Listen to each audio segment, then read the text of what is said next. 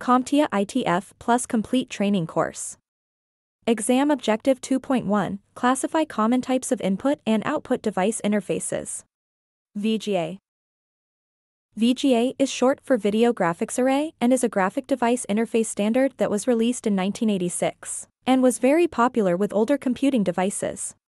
This standard is not the oldest graphic interface standard, but is the oldest one we will cover for this CompTIA ITF Plus exam. Some useful facts about this standard are that it uses a 15-pin connector that is often signified by the color blue. The standard is designed to transmit video only. So if you want audio too, you are going to need another interface and cable for that. VGA also uses analog signals to transmit data.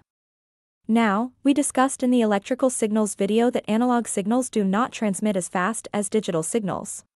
As a byproduct, the use of analog signals with the VGA graphic interface standard causes it to be incapable of supporting higher resolutions, or the amazing graphics that we have become accustomed to.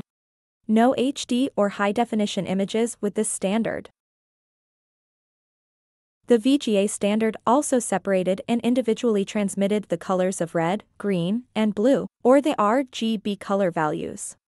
This has led to some strange troubleshooting issues over the years. For example, damaged cables would cause screens to render colors incorrectly. In the case of this screen image behind me, it is very possible that the wire responsible for transmitting the green color values has been damaged within the VGA cable, leaving only the red and blue values. The same issue can also occur if the pins in the connector have become bent or broken.